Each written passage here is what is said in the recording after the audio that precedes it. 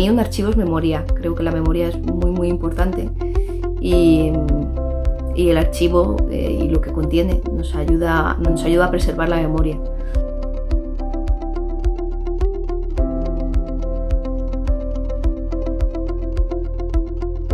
Custodiamos varios fondos: el fondo de las Cortes, el fondo de la Sindicatura de Cuentas, del Defensor del Pueblo y de la Junta Electoral de Castilla-La Mancha. También hay un fondo fotográfico y audiovisual muy interesante y muy importante.